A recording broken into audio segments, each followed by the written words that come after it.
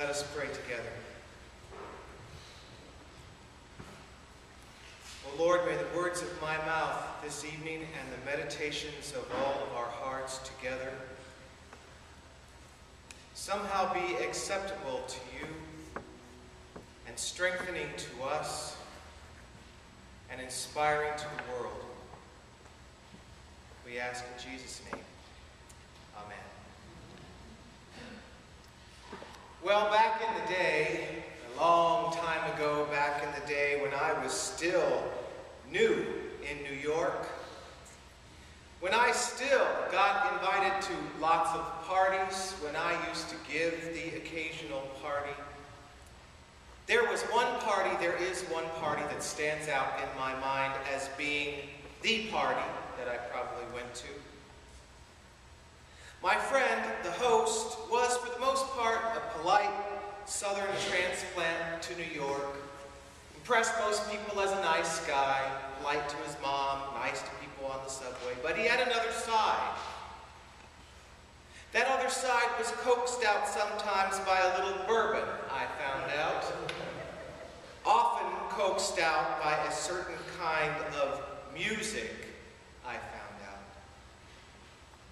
One day he gave a party to which I was invited, and at some point during the night, all the living room furniture was shoved against the walls, and Alan, the host, and our friend Valerie made their way to the center of the room. It was silent for a moment. None of us knew exactly what was happening. And then the slow strains of Proud Mary began to play. And if you know that song, you know that it is slow and deliberate for quite a long time, like 3.5 minutes or something. And then, like a sudden explosion, the music begins to race, and Tina Turner's wonderful raspy voice starts to spit out the words, and Alan and Valerie were possessed. Their bodies gyrated and moved in ways that defied human anatomy and human decency, I might add. They were rolling on the river of music, carried away by its joy, and those of us on the sidelines trying to stand still soon were catcalling and hollering, and soon enough, the whole dance floor filled up with music. And we all danced and sang together. Music carries us away like that. It carries us away like nothing else that I know of. When we open our mouths to sing, and church is one of the few places left in society where we actually do that. We open our mouths to sing, and our minds and our throats and our lungs and our imaginations join together in one seamless expression that sometimes lifts us up out of our everyday world. Sometimes a song can lift us literally out of our depression. Sometimes a song can help me not to be so afraid of the dark. Do you ever sing in the dark? Sometimes a song can light the flame of faith in a time of doubt. And sometimes, every once in a while, it's as if the song is actually singing us. We're so carried away. This past week,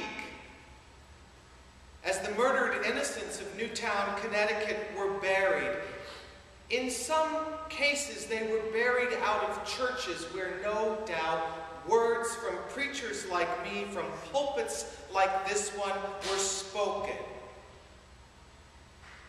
For the numb relatives, many of those words may not have registered their grief-stricken minds, unable to connect. But I would bet that when the congregation stood to sing, even if the parents and grandparents and aunts and uncles were silent, on some level that music sunk into their souls and picked them up just a little bit and supported them in the whelm of their grief. Mary was about 14 years old when she got pregnant.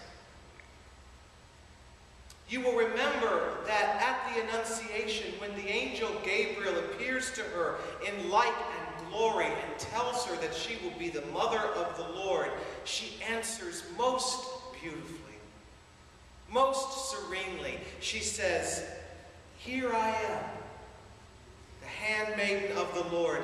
Let it be to me according to your word." And those words have been held up to us, the faithful, for 2,000 years as an example of how we ought to respond when God calls to us. Like Mary, we too are servants of the Lord. Like Mary, we are called to give birth to Christ in this world, quite literally. The 14th century Christian mystic Meister Eckhart once said, "We are all meant to be mothers of God." All of us. Indeed we are. But this story does not end with Mary's quiet and brave acquiescence to the will of God. And neither do our stories. It's one thing for Mary to accept the will of God in the presence of a glittering angel. It's one thing for us to think we have heard God's voice in this room. It is quite another thing to obey that voice out there in a dangerous and threatening and cynical world. Soon enough, the light and glory of the angel faded. But Mary was still 14 and pregnant. There she was, as Barbara Brown Taylor writes, suddenly alone and disadvantaged. She doesn't have a sonogram or a husband or an affidavit from the Holy Spirit that says, "This child is really mine, so leave the poor girl alone." Maybe she was completely overwhelmed. Maybe she was terrified to talk to her parents. Maybe she decided to run away from home. Luke says, interestingly enough, that Mary went with haste to her cousin Elizabeth's house, the same Elizabeth married to Zechariah that Pastor Emily preached about last week, the same Elizabeth, future mother to John the Baptist. And maybe terrified 14-year-old Mary ran away to Elizabeth's house because she knew or hoped that Elizabeth would accept her no matter what. And there she could make a plan and clear her head. She wouldn't have to do it by herself. So maybe in Mary's mind she hoped or expected that Elizabeth would accept her. But she got far more than acceptance. She got ecstasy when she arrived. Elizabeth took one look at her pregnant cousin and cried out in the words of the Rosary, "Blessed are you among women, and blessed is the fruit of your womb." At Elizabeth's greeting, I imagine that Mary was so overcome with relief and gratitude that in the spontaneity of a 14-year-old, she threw her head back and maybe she laughed and then she started to sing. And it wasn't just any old song, it was a song of the prophets, a song of Israel, a song of bravery. A song to shake the world from its slumber. A song to call the leaders of society to account, to answer,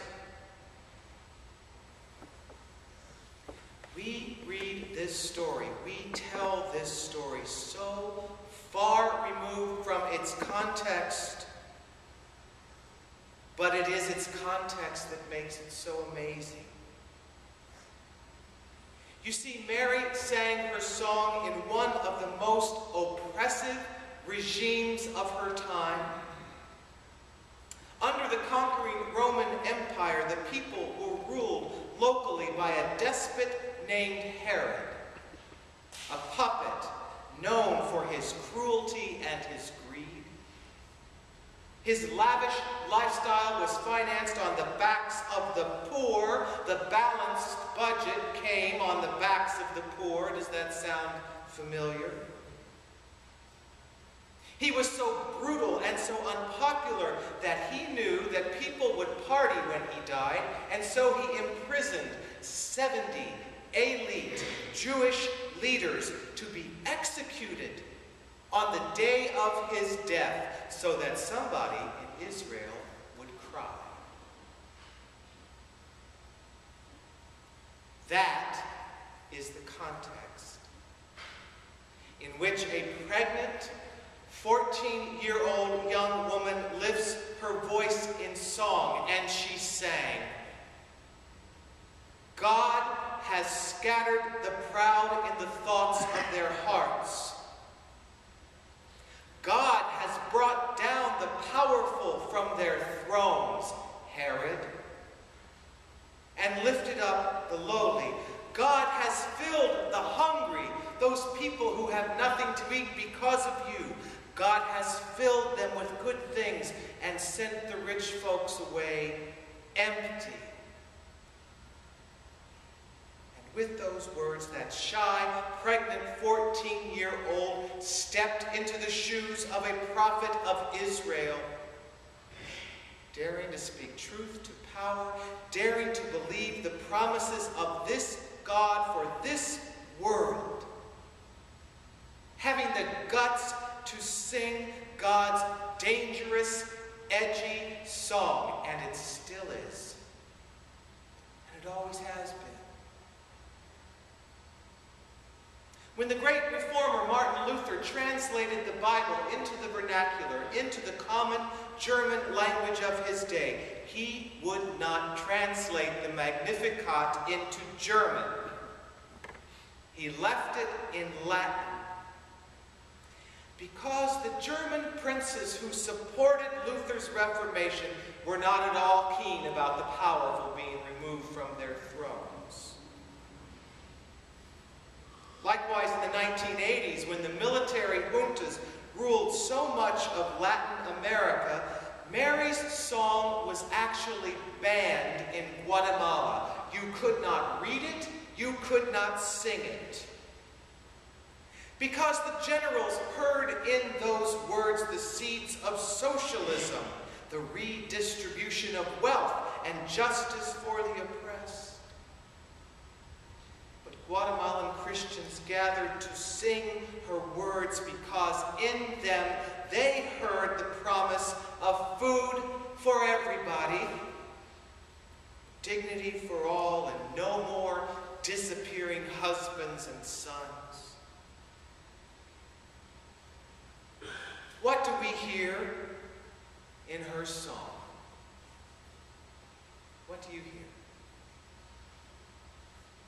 What I hear maybe is the promise of a world in which the NRA is toppled from its throne, and our children are not murdered in their classrooms. Or maybe you hear the promise of a more equal sharing of this country's incredible wealth. Could it be that you hear a song about a collective action and sacrifice that we most desperately need to stave the rising of the seas? As grim as all of those things are, as grim as Mary's life was, are we willing to sing God's song in the face of them? Let's not answer that question too quickly. because singing God's song is a real commitment. It's easier to look at the dead children and adults of Newtown and Everytown and assume that there is nothing we can do about it. To be lost in our fears and defeated by the darkness of it all. To retreat to our apartments and our celebrations of Christmas. But over the din of all of that celebration, God is still singing. God has never stopped singing. And if we are willing, God will sing us. It's like Alan and Valerie and Tina Turner. You just have to give yourself over to the music. You have to be willing to let that song actually dance you out of your complacency and into the streets and up to Albany and down to Washington into the halls of Congress. But James, we're just a small church with limited resources. James, half the people are away today. Yeah, so what? Mary was pregnant and 14. Mary was pregnant and 14. And Mary laughed and threw her head back and sang a new song and danced to a place she had never imagined possible. And Mary gave birth to God. And so can we.